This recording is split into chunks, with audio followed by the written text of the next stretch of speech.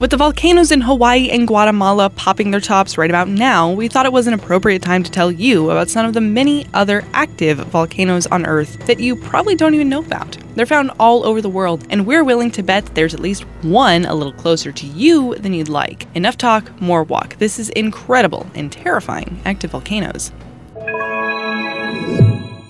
Number 10. Sakurajima. This crazy, huge composite volcano was once its own island and is found in Kyushu, Japan, in Kagoshima Prefecture. It was connected to the Osumi Peninsula back in 1914 by lava flows from a pretty crazy eruption. Volcanic activity occurs fairly often, and the most recent happened on May 2nd, 2017, but was relatively tame, which was good, because in 2016, experts agreed that the volcano could have a reasonably major eruption in the next 30 years, so it's being watched closely.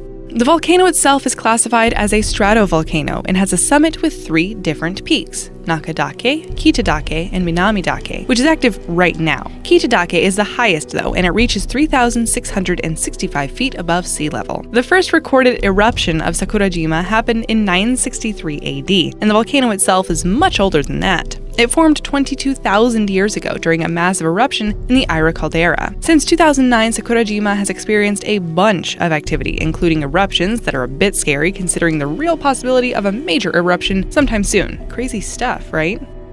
Number 9. Pacaya.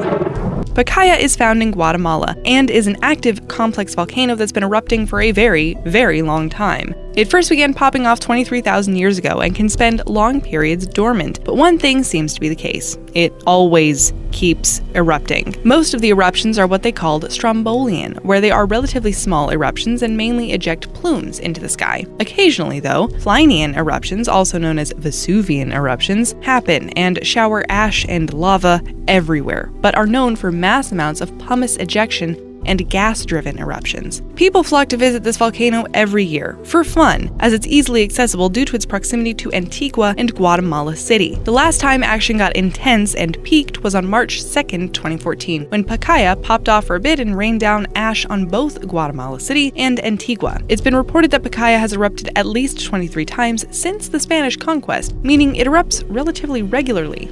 Number 8.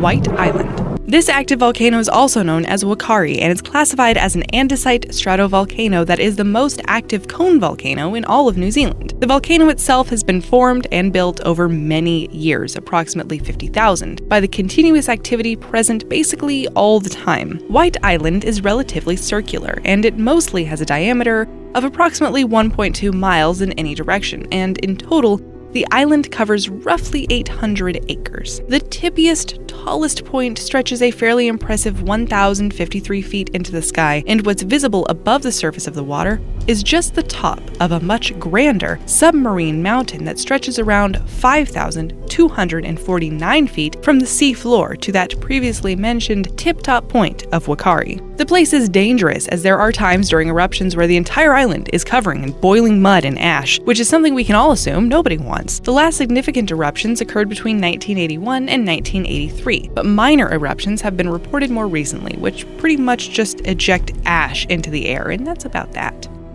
Number 7.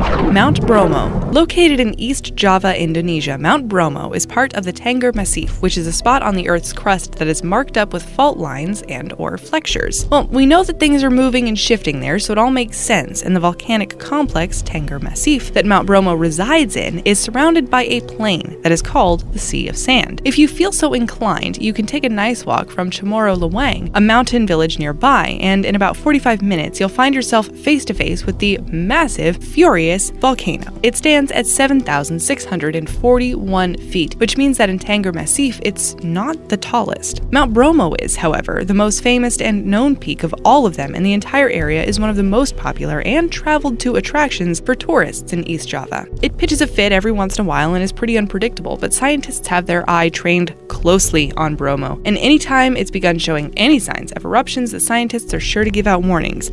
Number 6.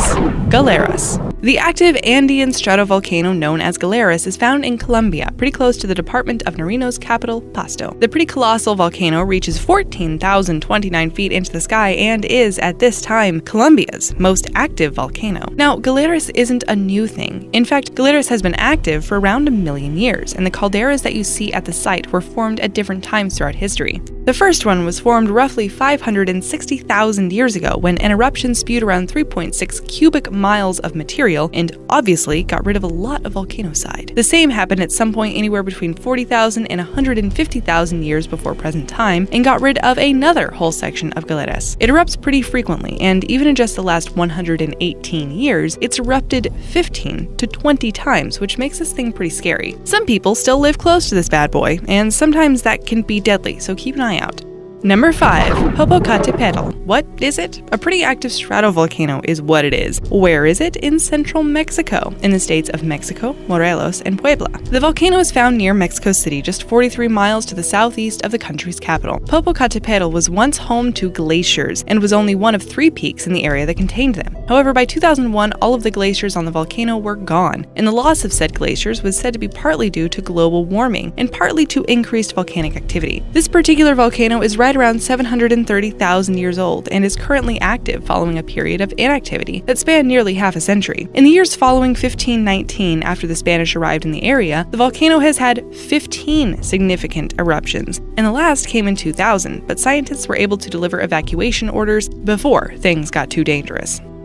Number 4. Mount Vesuvius. Okay, so this is probably one of the most famous and well-known volcanoes on this whole list, so we'll keep it brief. The eruption of this big bad boomer in AD 79 has been blamed for the utter destruction of cities like Herculaneum and Pompeii. Of course, it was blamed because that's, what actually happened. Typically, Vesuvius has a cycle of around 20 years, and then it erupts again, so we're all actually quite lucky that we haven't been destroyed by this thing already. Since then, the scary volcano has erupted a bunch of times, but none have come close to what happened in AD 79. It is also the only volcano on all of the European mainlands that has erupted within the last 100 years, so it is the only genuinely terrifying volcano across the pond. It is often cited as one of the most dangerous volcanoes in the world, and it's not because of the amount of lava it has or its frequency of eruption, but it is because there is a population of roughly 3 million people living pretty close by. If it goes, those 3 million people are going to have a hard time even leaving the area, really, so we'll stay here, far, far away, and live our lives unterrified. Number 3. Volcán de Fuego. This volcano literally translates to English as volcano of fire, and we can see that right about now, seeing as it is wreaking havoc in Guatemala. The active stratovolcano sits on the borders of 3 departments in the country and is only around 10 miles to the west of Antigua, a trendy tourist destination and one of the most famous cities in all of Guatemala.